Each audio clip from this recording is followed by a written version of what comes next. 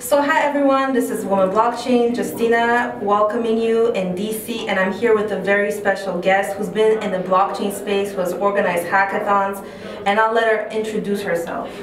It's a pleasure. Thank you so much. My name is Dr. Jeannice Samani, and I am the CEO of FSG Digital Transformation Company, as well as we have a nonprofit because we believe in giving back, and that is Fifth Wave STEAM Education Initiative. Wow, Jeannice, so thanks so much for being here with me today. You do so much work in this space. I'm very honored to be here with you.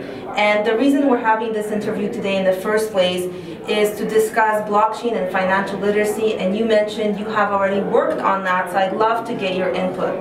Well, I find it to be really critical. Financial literacy, I believe, is at the forefront as well as the foundation of economics. So in order for people to be successful and to move forward to build individually as well as communities, cultures, as society, if you will, and whether it's government or whether it's more personal, you need to have an understanding of finance. And in order to do that, I just said, well, why not have a hackathon? Why not open it up to the world, open it up to generations, if you will? So it wasn't any particular age. And we got together in a hackathon format. We had a pre-talk to understand exactly what financial literacy was.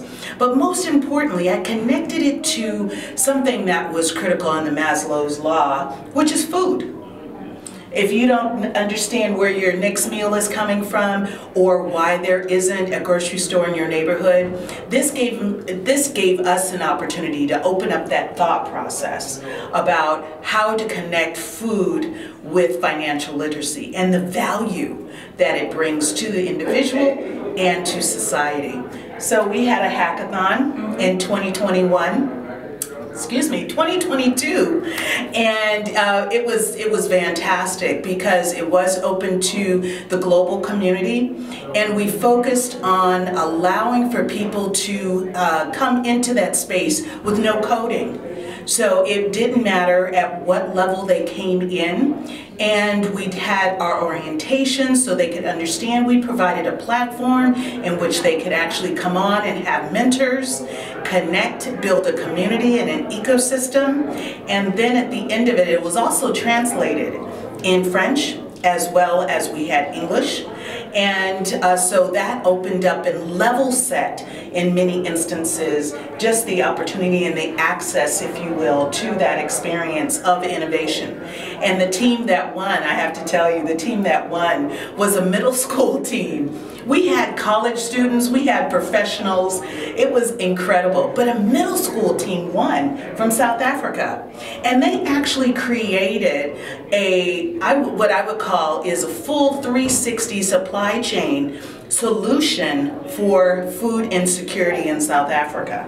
Wow, you know, that's actually what I want to do my master's in. Fantastic. Supply chain and security and yes. AI. Yes. Oh, fascinating. Absolutely. But that aside for the moment. What I wanted to ask you next is, I understand you went into Maslow, I understand you made it inclusive, I even feel like you broke down barriers by doing it and, you know, level setting it in different languages. How do you feel the gaming aspect of money will affect the financial literacy as well? Well, I think it's fun. I mean, it gets you involved, and it also spars on competition. It gives you a sense of, if I do more, what else can I bring to the table? And it gives you an opportunity to actually accelerate and to push oneself. So sometimes we can compete against others, but it also allows us to compete with ourselves. Can I learn more? Can I do more? Can I be more? And what value does that bring? So I think it would be quite intriguing with a ladder board or something of that nature. Yeah, so we're actually building that out into our websites, having the leaderboard to put like the gamification and then showing who's doing well and how, you know, how people are playing. So that's for sure. The data aspect, like you said, is interesting because it gets the competition going.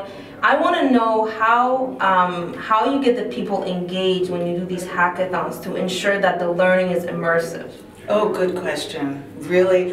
And it's not difficult. It's a matter of, someone began to share how we went through the process of the hackathon. And I believe that that truly was the secret sauce. So I'm kind of sharing just a little bit with you, is that we had an orientation whereby we were actually able to bring in individuals into a very secure space that they could learn and hear from people from around the world that look like them or didn't look like them, that sound like them but may not have sound like them. So we had someone from Europe that is a dear colleague and on our advisory board that actually provides a mindset shifting exercise and spoke about how we need to think differently, and if we think differently, how we can utilize our different thoughts. So that was a great opportunity. We also brought in someone that focused on a PhD student that focused on agriculture, because I truly felt that part of the food security and the literacy and the understanding the value of food in an economic sense was because we need to think about food to table. What does it mean from a seed to the actual harvest, and from the harvest to the actual farmer, and from the farmer to market? So we brought in an actual PhD student that was studying some of that area, and then I layered it into the blockchain space, which gave it that whole supply chain concept. And then we brought in an expert from IBM that also worked on the chain for many, many years, a dear colleague of mine. And so that was a great setting the stage, if you will, and got people interested. Wow, I could really see how this could happen. And you don't have to have coding, or a low code even. So it was a great experience. And then the next day we actually had our full session. I taught a class in blockchain, which I've been teaching for 5 years. So it was a great opportunity for people to understand what exactly was blockchain, and then providing case studies so they could see themselves and see their businesses or businesses that they utilize or frequent. They could understand those concepts and to put into perspective exactly, well, how can I change this to really begin to think about if I'm going to buy a car, because the automotive industry was one case study. If I'm going to buy a car, what is the value of that car? How does that literacy, that financial literacy about the value of the car and how we utilize the chain and our finances, they were pulling everything together. So it was a lot of cognitive development, it was a lot of thinking, it was a lot of personal desire and interest in exactly what they wanted to buy. Excellent. It sounds very immersive, and I also like how you allowed people from different levels of coding to participate. Have you ever thought about AI in your workshops? Oh, absolutely. Because after digital transformation, AI is at the cornerstone. AI, ML, machine learning, deeper learning. Absolutely. AI allows for us to think on a different level. It allows to upscale, and in some contexts you may have, if you want to separate the machine learning aspect, the repetitive, the what ifs, that allows for us to think in a different context. So we could look at that virtual space, the AI space, and take it out of the here and now and into a full contextual, maybe Web3 context. And so who knows what could come from it? We haven't done it yet. I know you're on the precipice of doing it. I want to be a part of it because I think it's going to be exciting. If we could really bring in that AI world where people could be their full selves in that space, then they could actually create without biases. They could create without hesitation, and that's what I'm looking for. I'm looking for the unpeeling, to really happen, and I believe very truly that in Web3 we can really level set that way. Yeah, I like what you said earlier about creating the safe space in the first place, right? Yes. So I think, like, going back to what you said and the needs, one of the first needs is also shelter, right? Yes. So I think setting the stage for that idea to come in, if someone is in a safe space, they can get creative.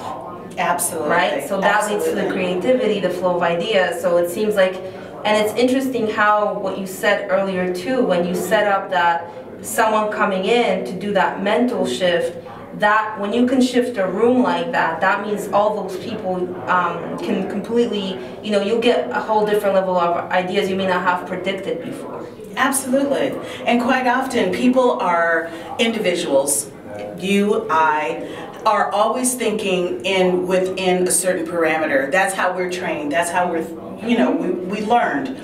But to think outside of the box is to allow yourself to be or to take form however you'd like to take that form. So if you could imagine in an AI space actually having a persona or avatar that looks like you but may not look like you directly, and they could actually take on that persona that brings them to another level, another way of thinking, to say, well, it's me, and you don't have as much hesitation about making those decisions or innovation, developing a particular product, idea, concept, and really putting it out there because the judgment is gone.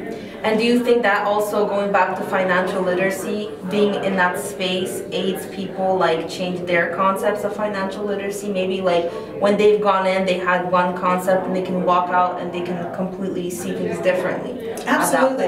I think there's a value shift.